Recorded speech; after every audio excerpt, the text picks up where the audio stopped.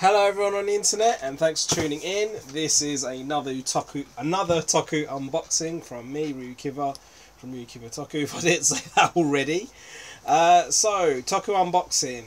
First time I'm doing an SS figure of Masked Rider Amazon. I'm not even going to attempt to pronounce the name of this S.H.Figuarts range because I've heard so many people pronounce it differently, but I'm going to call them SS. I've got quite a few. I've got three SS, and I'm going to be getting more in the future. But for now, this is the very first one that I'm actually opening. Amazon. So Amazon's price range is actually the cheapest of all the SS figures.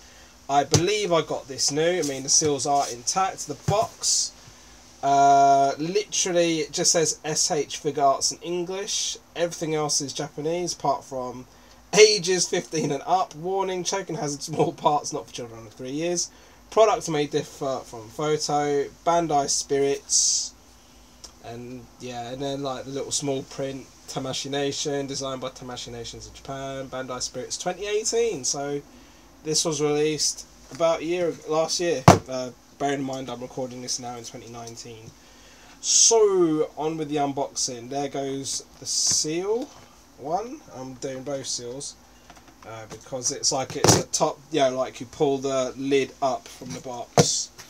So I have no idea what to expect, but again, this is a Showa Rider, so I'm not expecting too much detail, though that's exactly what I mean. You see the inlay is just on the top from the off. The inlay tells me that it comes with 5 pairs of hands, 2 scarves, the belt. Like the little vroom vroom thing is detachable. It specifically says the platelets are all detachable apparently, and it says stuff might. Oh, it says like the GG bracelet paint might wear off. It says the little antenna on his head is delicate, and then literally just like the Amazon's riders, like it's got a lot of sharp bits. So it even says warning sharp. I mean, looking at me now that wow, the paint job is the best I've ever. I mean, again, compared to all the previous S.H.Figuarts. I mean, looking at the chest plate, he's like they've done like a sunburst finish on it, and pulling out the plastic from under his boobies. That's like I'm feeling the sharpness of it already. Right, that's a plastic under. Ow! Yeah, they weren't kidding when they said it was sharp. Again, the paint job is insane on this, even for a Showa Rider. I mean, again, I was just expecting it to be basic. The paint job on this is insane. I mean, the video is not going to do this justice. But again, you look at that plate, that chest plate, it's sunburst, it's amazing. The legs are thick. This is a very heavily weighted figure. Again, the GG bracelet, or was it Gigi or Gigi? I can't even remember. It's been. I mean, I only watched Amazon's. It was late last year. I watched Amazon, yeah, the 1970s version. You know, with that little brat. Was that the one where the little brat wanted to go toilet, or was that Super one? I think that's Super one actually. Alright. I mean, the GG bracelet, because I think it was the villain that had the Gaga bracelet, if I remember correctly. I mean, it says the antenna's delicate, but actually that's quite solid, but I'm not going to start pressing my thumb down. Eyes, yeah, typical kind of headlight style eyes. And yeah, just as it implied, the mouth is actually movable on this. I don't think there'll be any other rider figures with that. I mean, I didn't mention this before. I should have mentioned this before actually taking the product, undoing the seal.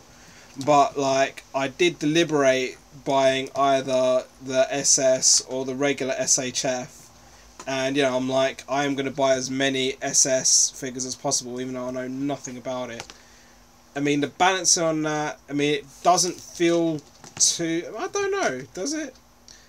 Actually, even though it feels like it shouldn't be well balanced, it's not. It's pretty decent for the balancing. Let's see what else is in this box. Right, so there's a white variation of the belt. No, there's like, you've got the. I mean, again, it didn't say that the fascia comes off, and then there's basically a fascia where the you know, the vroom vroom handlebars, where the handlebars aren't attached. There it goes. Right. So yeah, apart from the closed hands that are already there. Oh, he's got claws. Right, I'm gonna put the fascia without the thing on there. That has gone on quite easily. Let's have a go with the hands. Actually, again, when it comes to detachable hands, it's always best when they're a little bit rubbery. And again, I can really feel how sharp this Amazon figure is. So just to quickly finish off, I'll put a claspy hand there. I'm looking at the instructions real quick. Yeah, it's saying, as I'm looking at the instructions, it's saying like certain parts are movable. So like on the back, like even I'm not entirely sure why they've got that detail, but it's nice that they have that there. Well, I guess if someone wants to be really like, they don't want it poking out, so it's flush against the back. Because again, if it's like that, you can see there's a little bit of a gap. I guess they really wanted that attention dealt with. And actually, looking at the sockets on the wrists, they're a lot smaller than your regular SHF. So I don't know if that's meant to make it easy. Yeah, I can already feel that's made it easier to attach. And I don't remember him using this as a weapon per se. But I'm going to put it in his hand anyway. There you go. I'll use it like a lollipop because I'm an idiot.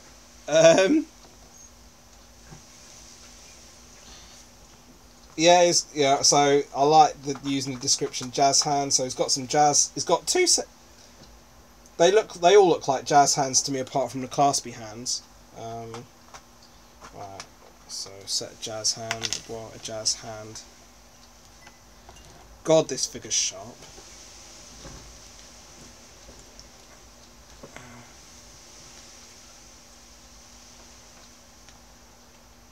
Right, that GG bracelet has come off. It implies that. I guess in the show you see him like with it on, with it off. I think. Anyway, what pose was I going to do with this again? Oh, I'll add a scarf just to finish off. But it is one of the rotatey scarves, which again with the previous figures I've hated. Right, let me just do this to finish off. That's really tight actually. And it's there. Right, so let me grab what I dropped. So he's got the bib, he's licking his lolly, or ice pole, or popsicle, wherever you're from, whatever you call it. He's saying, no, this is mine, even though it's not a popsicle to begin with. That's me mucking about. See you next time.